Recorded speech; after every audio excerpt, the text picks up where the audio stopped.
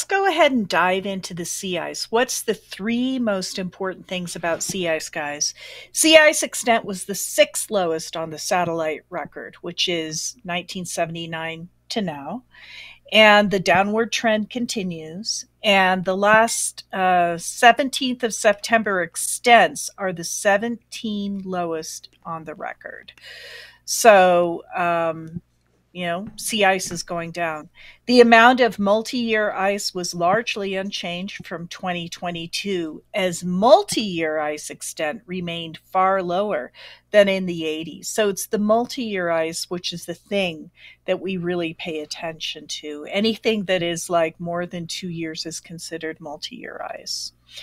Average sea ice thickness for the 2022 and 2023 winter was lower than in the previous winter, near the 2011 to 23 average. Volume at the end of 2022 and 2023 winter was the same as the previous year. So there you go. Arctic sea ice is the frozen interface between the ocean and the atmosphere. It reduces absorption of solar energy because of its high albedo relative to the darker ocean surface. In addition, as a physical barrier, it modifies the heat and moisture transfer between the atmosphere and the ocean. Sea ice plays a key role in the ecosystem, providing an essential habitat for marine life and modulating the biogeochemical balance of the Arctic. Sea ice cover has long played a practical and cultural role in the indigenous communities of the North. Sea ice historically limited national and corporate activities in the Arctic, but decreased ice cover is influencing commercial transportation, resource extraction, and national security. The winter of 2022-23 freeze-up was typical of recent years, with sea ice growth rates near average, while releasing aerial coverage remained in the lowest 10% extent. Yeah. Ice growth was particularly slow in the Barents and Kara Seas, as well as the Chukchi Sea, but near normal in other regions. Winter near surface air temperatures were higher than in 1991 and 2020 average over most of the Arctic Ocean, particularly in the Barents Sea and portions of the Beaufort Sea. However, lower temperatures prevailed over much of the Eurasian side of the Arctic during spring. Summer temperatures were mixed, with higher than average temperatures over the Barents, Kara, Beaufort, and Chukchi Seas, and average or slightly below average temperatures elsewhere. So let's talk about sea ice extent. One of the most commonly used indicators of long-term Arctic sea ice conditions is sea ice extent, which is defined as the total area covered by ice for at least 15% concentration. The primary source of extent observations is the 45-year record starting in 1979, derived from satellite-borne passive microwave sensors. This satellite record tracks long-term trends, variability, seasonal changes from the annual extent maximum in late February or March, and the annual extent minimum in September. Extents in recent years are approximately 50% lower than values in the 1980s. 2023, March and September extents were lower than other recent years. And though not a new record low, they continue the long-term downward trends. March 2023 was marked by low sea ice extent around most of the perimeter of the sea ice edge, with the exception of the East Greenland Sea, where the extent was near normal. At the beginning of the melt season, ice retreat was initially fairly slow through April. In May and June, retreat increased to a near average rate and then accelerated further through July and August. By mid-July, the ice had retreated from much of the Alaskan and eastern Siberia coast, and Hudson Bay had nearly melted out completely. In August, Sea ice retreat was particularly pronounced on the Pacific side, opening up vast areas of the Beaufort, Chukchi, and East Siberian seas. Summer extent remained closer to average on the Atlantic side and the Laptev, Kara, and Barents Sea. So this is particularly interesting. So you see this graphic here that we're looking at. This is the percent difference relative to 1991 to the 2020 average. And we're talking about March and September and the behaviors over time, looking at March and September. So if we look at black, March, you can see, yes, it's going down, but it's particularly kind of like a little bit more steady. It's going down, but it's not steeply going down. However, in September, which is the red, you can see the declination points sharply downwards, and over time, it remains constant. And you can see at this point, we are 30% less sea ice than that average. And you can see the average being represented, I guess, by the zero line. So there you go. I mean, you can see the behavior. It's going down fast. Let's take a look at the next graphic. And this is the March and September monthly averages. Let's see, this graphic here is the sea ice extent from 1991 to 2020. Yeah, look at it. Is the median. And so you can see in March, again, there isn't really that much difference. The blue line is where it had been in that 30-year average, and then you can see where we are in this month. But it's not much difference. However, in September, this is where the big difference lies. And also, this is an extent map, and it doesn't really talk about the multi-year ice. But implied within here, not only is the extent going down, but the multi-year ice has vastly changed. And there is very, very, very little 4-year multi-year ice left in the Arctic. There's just a little skin over Greenland, and that is about it. Let's take a look at the sea ice age. Let's go ahead and just go through this, and we'll take a look at the graphic next. Tracking the motion of ice in passive microwave imagery using feature tracking algorithms can be used to infer sea ice age. Age is a proxy for sea ice thickness because multi-year ice generally grows thicker through successive winter periods. Multi-year ice has shown interannual oscillations, but no clear trend since 2007, reflecting variability in summer sea ice melt and export out of the Arctic. After a year when substantial multi-year ice is lost, a much larger area of first-year ice generally takes its place. Some of this first-year ice can persist through the following summer, contributing to the replenishment of the multi-year ice extent. However, old ice, here defined as more than 4 years old, has remained consistently low since 2012. Thus, unlike in earlier decades, multi-year ice does not remain in the Arctic for many years. At the end of the summer and 2023 melt season, multi-year ice extent was similar to 2022 values, far below multi-year ice extents in the 1980s and 1990s. So this graphic here is so interesting. So the yellow, let's take a look. This is what the ice extent looked like in 1985. And the ice extent looked like in 2023. That's dramatic, Jennifer. Not only the extent, but pay attention to the yellow. The yellow is the multi-year ice. In 1985, I would say half the Arctic had ice in it more than 4 years. In 2023, however, this is the minimum. This is the Arctic minimum that we're showing here. You can see that there is practically no multi-year ice more than 4 years old. There's a little bit of a skin over the Canadian archipelago.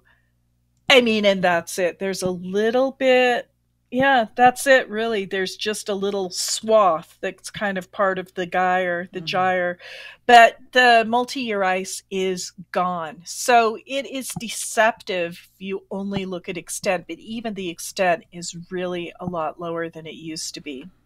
So let's take a look at this next graphic, the extent of the multi-year ice in the Arctic. And this is the week minimum total extent between 1985 and 2023.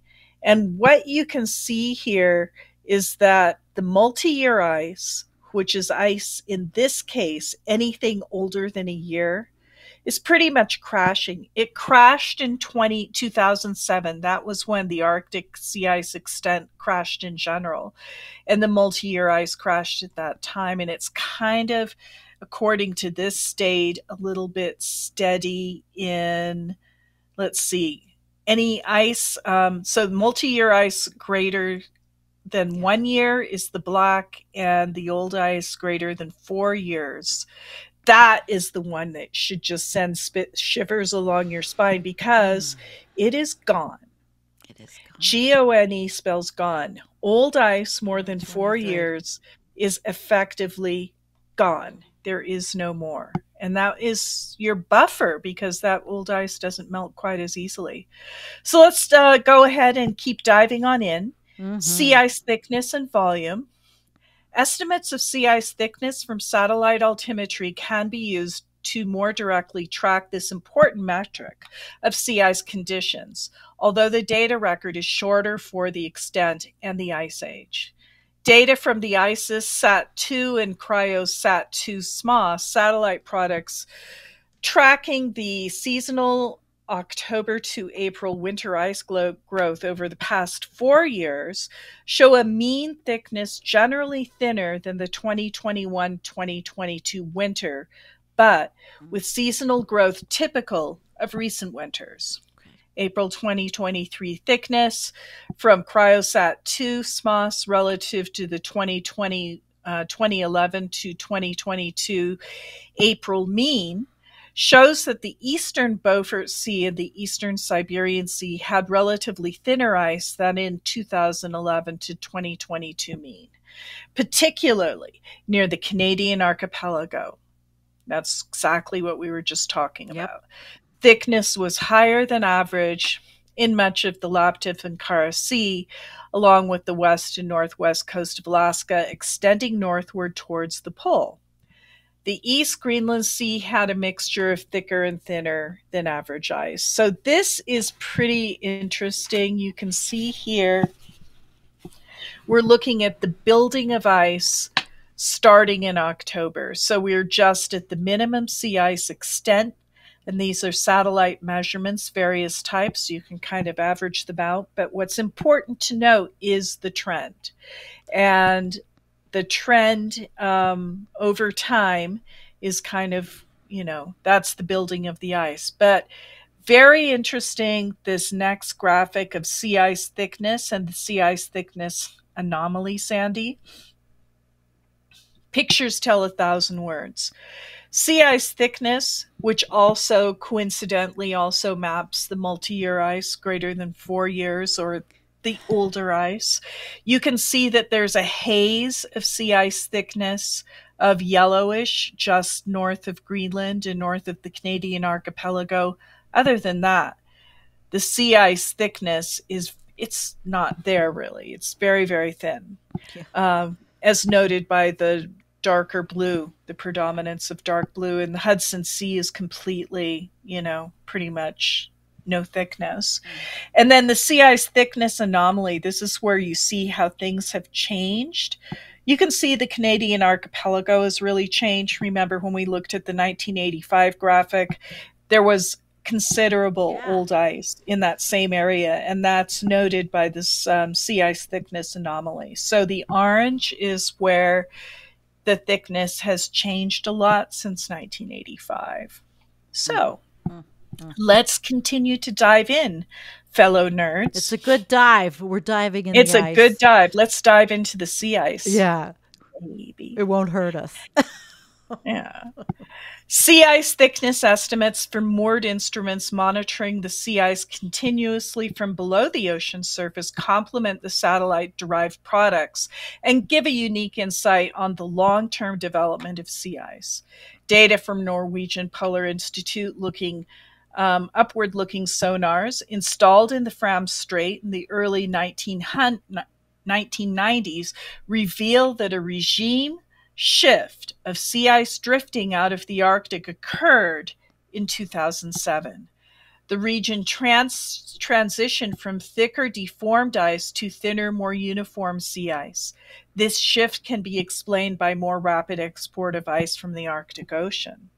Sea ice thickness is integrated with ice concentration to provide winter volume estimates for Cryosat-2 SMOS measurements measurement time period. Seasonal change from winter maximum to summer minimum and back show the strong seasonal cycle and interannual variability. There is little indication of a trend, though the relatively short 12-year time series. Volume gained in the 2022 and 2023 growth season of 12,900 kilometers cubed was within the range of earlier years in the record and balanced volume loss during the summer melt of 2022 melt season. So this next graphic's pretty interesting. This is the winter sea ice volume budget that was observed by Cryosat-2. And you can see that I would say it doesn't, I'm not really going to try and interpret this one because I don't see a clear trend. To me, this looks kind of even. I don't see an up and down trend much in this volume, but this is the satellite, the data that they got ever since 2011 on Cryosat-2. So let's talk about methods and data. Sea ice extent values are from the NSIDC Sea Ice Index based on passive microwave derived sea ice concentration from NASA team algorithm.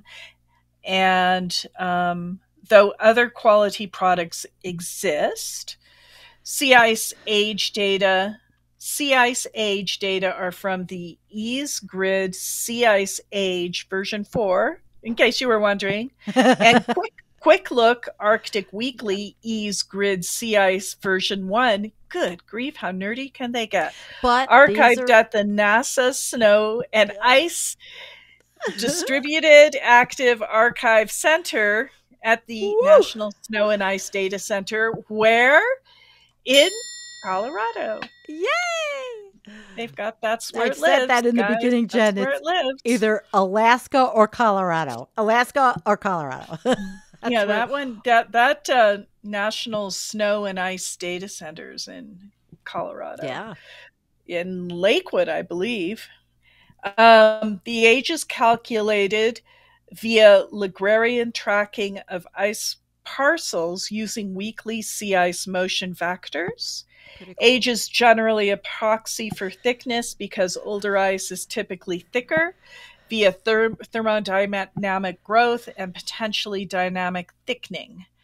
Only the oldest category is preserved for each grid cell. Satellite altimetry has enabled the continuous retrieval of sea ice thickness and volume estimates over the entire Arctic basin during the freezing season, starting with ESA Cryosat-2 radar altimeter launched in 2010. This was followed in September 2018 by the launch of NASA Ice Cloud and Land Elevation 2, which is IceSat-2 laser altimeter. So we're getting a lot of new satellite technologies up there. Thus, there are now 2 independent altimetry-based thickness and volume estimates. Weekly Cryosat-2 estimates have been combined with thin ice estimates from the ESA soil moisture ocean salinity, which is SMOS. I was wondering what the SMOS algorithm means. It means soil moisture ocean salinity. okay, instrument launched in 2009 to obtain optimal estimate across the thin and thick ice regimes on a 25-kilometer resolution EASE-2 grid. Optimal interpolation is used to fill the data in the weekly Cryosat-2 fields and to merge the Cryosat-2 and SMOS estimates. The results are from version 205, in case you were wondering. When combined with the sea ice concentration, the Cryosat-2 SMOS record of sea ice thickness is used to compute sea ice volume, and the data are available at this below link. ISAT-2 thickness data used here are the gridded 25-kilometer to 25-kilometer monthly data originally presented in Petty et al., published in 2020. Mm-hmm. Now using version 5 ATL 10 freeboards from the 3 strong beams of ISAT-2 and V1. I'm not kidding you, V1.1 NES-OSIM snow loading, which measures depth and density as described in Petty et al. 2023. And if you ever wonder why nobody really understands this stuff at the mass level, just try and digest that through your mind 3 times and see what happens to your brain. Well, and that is the sea ice thickness. This is very nerdy stuff, but net guys, sea ice is going down and there's no more old ice and the ocean's getting hot. That's what that means. And if you have children or grandchildren looking for a career, there's definitely a career in satellite work in science, in the STEMs, science, technology, environment. So that was quite definitely a lot. I was showing really quickly the maps and data while you were talking a little bit, because this whole there's so much information in this report, and we like diving. We like taking deep dives, and a lot of you do. Yeah, a lot of you do. But there's snapshots, there's the data set gallery, there's the climate data primer, tools and interactives, global climate dashboard, which shows you can track things. So you can track natural variability and climate change, and you can look at, so Arctic sea ice since the start of the satellite era, the extent of ice covering Arctic Ocean at the end of the summer has shrunk more than 40%. Now, guys, some of you might say, well, why is this important? Why is this important? Why is this important? Because everything from the Arctic is affecting everything where we live, where you live, anywhere in the world. It's critically important. And when you talk to people and you talk about the Arctic, tell them how important the Arctic is, that people should understand it.